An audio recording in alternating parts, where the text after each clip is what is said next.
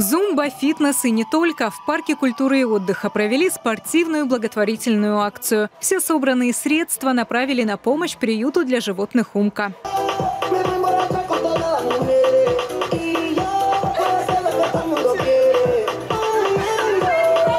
Вот так энергично проводят свой досуг любители активного образа жизни. 3 десятка муравленковцев собрались в парке и провели фитнес-тренировку на открытом воздухе. В программе 4 направления – зажигательная зумба, растяжка, фитнес-тренировки и танцевальный мастер-класс по направлению High Heels. Все вырученные средства направлены в помощь приюту «Умка». У меня остались только положительные эмоции, потому что солнце, парк, лето, так еще и помощь приюту. И люди, объединенные общей целью помочь животным и провести это время классно и с пользой. Девочки, конечно, тренера очень молодцы большие, что решили помочь животным.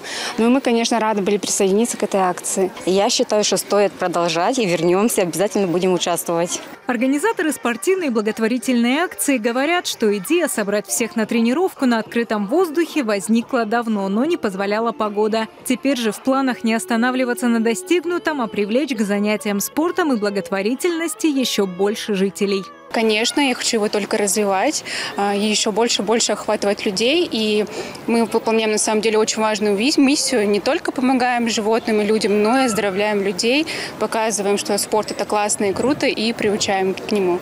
По итогам первой благотворительной тренировки удалось собрать 25 тысяч рублей. Все средства направят на покупку кормов, лекарств и содержание подопечных приюта «Умка». Как только мы анонсировали дату мероприятия, нам начали писать, задавать вопросы, интересоваться, скидывать денежные средства.